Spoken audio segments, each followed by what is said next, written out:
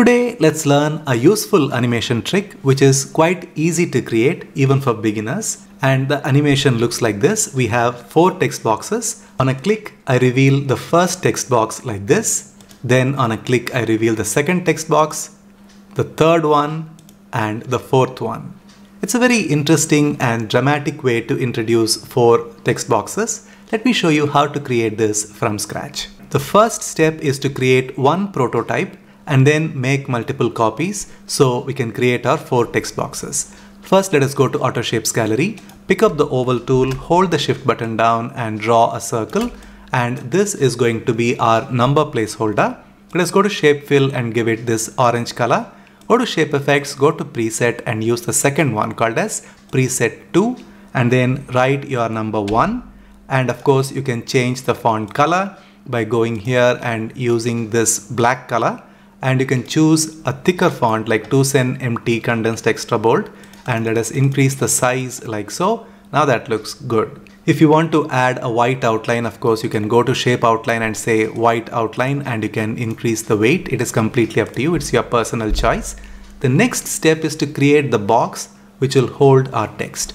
So I'm going to use 4 lines to create the box, and this is where the magic happens. If you were to just go and create one rectangle, then you will not find the kind of animation that I'm about to show you. So we need to use simple lines. So let us go to lines and then pick up the simple line tool, hold the shift button down and you draw a straight line like so, and make sure that it is right in the center and middle. So select this, and then make sure that it is aligned middle, and then also click on Align Center so it is properly aligned. Then you can click on this line, right click and send this to back, and you can have it in black color. You can increase the weight like so, maybe around 3 points is just right. Press Ctrl D to create a duplicate, place it somewhere over here. You know that this is the place where you want it to end. Make sure that both these lines are selected along with this and say Align Center, and then connect this with this. So let us select this, press Ctrl D to create a duplicate, rotate. You can find that rotate here in Arrange, rotate and say rotate right 90 degrees. And then you can place it in such a way that it connects with the box. You can hit the left arrow a couple of times so you can make the finer adjustments. You can see that the line snugly fits here. Then let us select this, press Ctrl D to create a duplicate and place it to the other side. Now we have got our box created. Now let us go to the Auto Shapes Gallery, pick up the rectangle tool and draw a rectangle like so that covers this box end to end. Go to Shape Outline, No Outline, and use a very light fill color like this and right click and send this to back. And then let us write some text inside the box. Let me pick up the text that I had already written so I can save you some time. Let me press Ctrl V here and I'm going to place it over here. Now this is the basic arrangement. Let us now make it come to life with our custom animation. The first step is to have this line split. So let us select this, go to animations and let it enter the scene with a split animation, and it needs to split vertical out. So that is our first step. And right after that, we are going to have this and this wipe down. So let us go to wipe and say it happens from top and this happens after previous. And right after that, we need to have this line close with a split. So let us go to split and say this is vertical in, which is the default, and the job is done. And this happens after previous. Now when I go to animation pane, you can see that these are the 4 animations. And right after that, we are going to have this background box that we just created that needs to fade in. So we are going to add fade animation right after that and say after previous. And while that happens, we are going to have this fade in as well.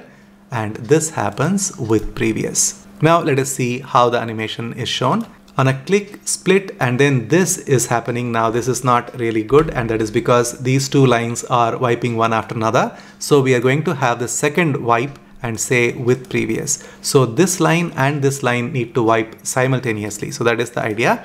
So split, wipe, and then split close, and this fades in and we have text.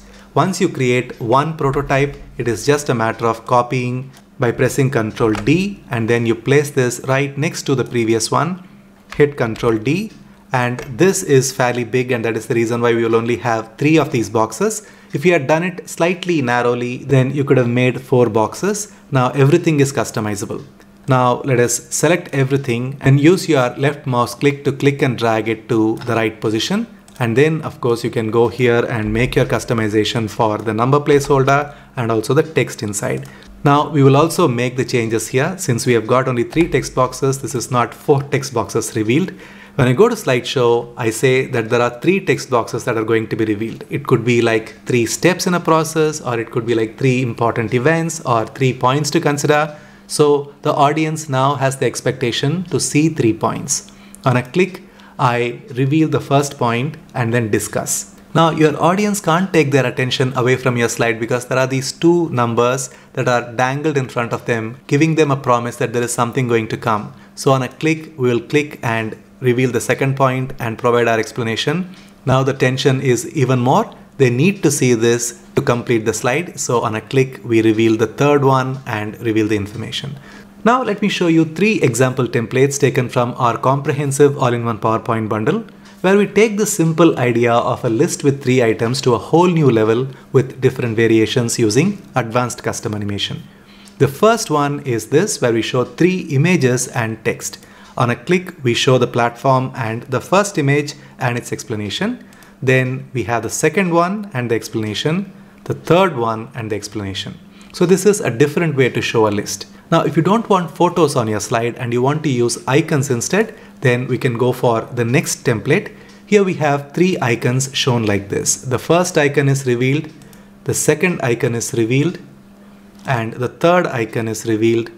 And this is how the text is shown with the relevant icons. If you want to present the 3 items in the list as 3 targets to be achieved and want to have a concept-based animation, then you can have something like this. Here is a slide where we say we have achieved 3 targets which were important for us. The first one is this. You can give the details about the target here and then say we achieved this, and the second one achieved, third one, and then achieved, and we have the details here. So as you can see, even though it is nothing but a simple list with 3 items, you can bring in enormous number of variations as long as you apply a bit of creativity and imagination. I will leave a link to this product in the description box below the video. You can click on the link and check out more details. If you liked this tutorial that showed how to use PowerPoint animation in an interesting way, then you will really love this other video that we have put together called Stylish Animated PowerPoint Infographic with Mask Reveal Effect. The effect looks like this. Can you see here? It reveals one step at a time in a very interesting and dramatic fashion. I'll show you how to do this in a step-by-step manner in this particular tutorial. I will leave a link to this tutorial right here on your screen. You can click on the link, go watch that video right now, and enjoy learning this very interesting animated infographic. I'll see you inside that video.